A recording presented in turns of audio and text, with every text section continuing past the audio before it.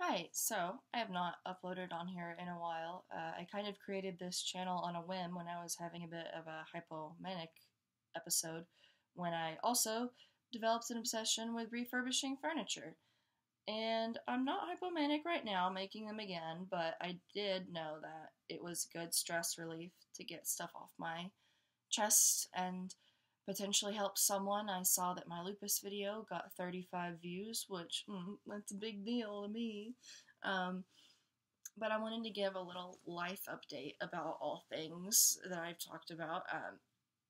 My bipolar and anxiety and all things related to that are being very well managed.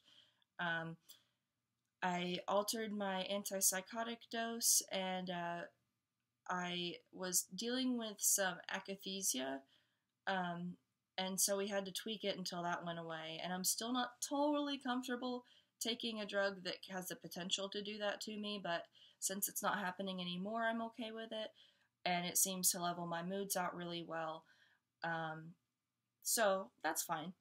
Um, I developed some problems with insomnia, which, aside from when I've been like out of my mind manic and stayed up all night every once in a while. That's never happened to me, but over the last like month, I've had issues not sleeping at all for like a night and then barely sleeping the next night and then maybe like going to bed at a normal time but waking up at 1 in the morning and being ready for the day and getting like a grand total of 7 hours of sleep a week is not a way to function, I found out. And I was actually trying to laugh it off because I thought, especially being bipolar, that was normal. So I was just dealing with it. And my friend, who is also bipolar, let me know that is not okay. And my mom, who worries about everything bipolar, told me that is not okay. So I told my psychiatrist, and I started. I can't for the life of me pronounce the generic name, but the brand name is Sonata, something like that. It's basically short acting Ambien. And he kind of scared me when I got prescribed it because he said, take it, go to bed, don't get on your phone, don't call anyone. Do you have problems sleepwalking? And I was like, kinda. But I've had no issues with that. And so far, I have finally been getting some rest. It took a night or two for it to actually work, which I wasn't sure it was supposed to, but now I'm feeling rested and I really feel like myself again. And I think that my sleep problems was what was making me have like breakthrough hypomania and mania. Um, I haven't had to deal with any depression lately besides situational and just probably hormonal related breakdowns that last for like 30 minutes. But yeah, my birthday was last weekend and I went to the city that I used to live in and saw a bunch of my friends and celebrated and had an absolutely awesome time.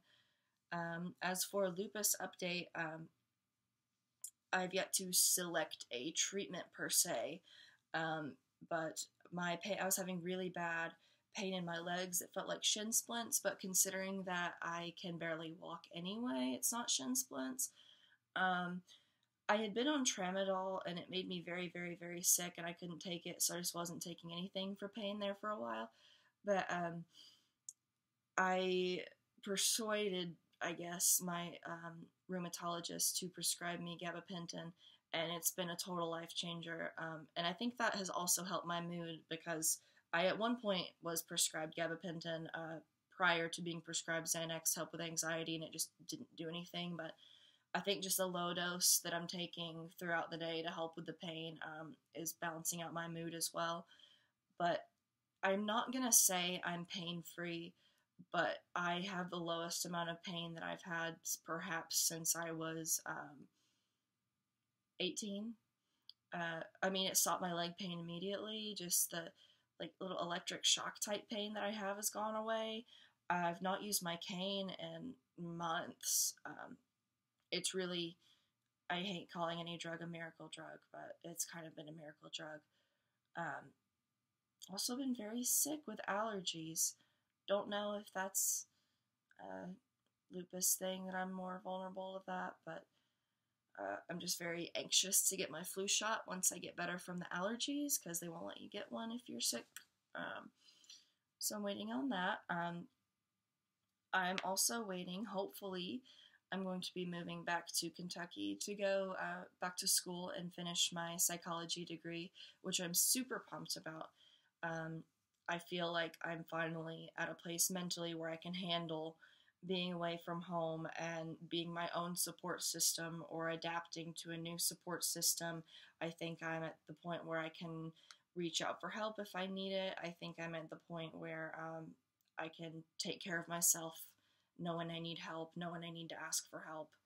So I'm just ready to get this show on the road. I feel like I have postponed my life for one reason or another for so long, and I'm ready for it. So that's my little update for now. Thank you guys for watching. Hopefully I can have something more interesting, or I can think of a story or something to tell you. But just wanted to give a short little update.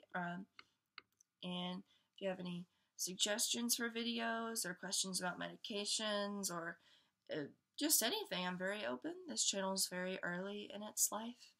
And I like doing these. So, yeah. Goodbye.